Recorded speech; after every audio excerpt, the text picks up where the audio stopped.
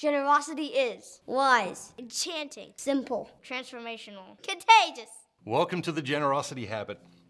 The happiest people I know are also the most generous people I know.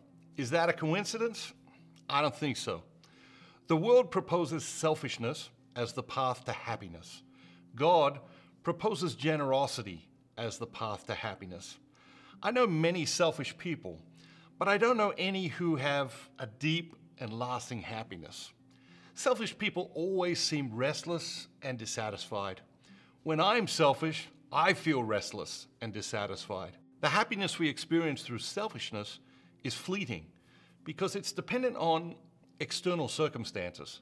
But I also know some very generous people, and their happiness is not dependent on things going their way or getting what they want.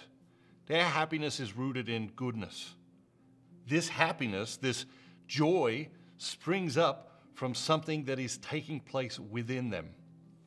We're all invited to that life, to that kind of happiness. And generosity is one path that leads there. Generosity is a trademark of the happiest people I know.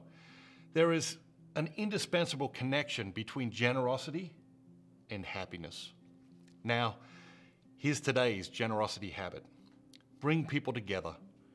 Bringing people together is always an act of generosity. Put together a list of people you know who bring fabulous energy to any gathering and bring them all together in one place at one time. Host a dinner party, host a book club, a play date, or a picnic in the park. People thrive on connection. So have a great day, and remember, don't just be yourself. Be your most generous self. And if you're enjoying these videos, you'll love the book, so click here to order your copy today. Thanks for watching. See you next time. Bye. Have a great day.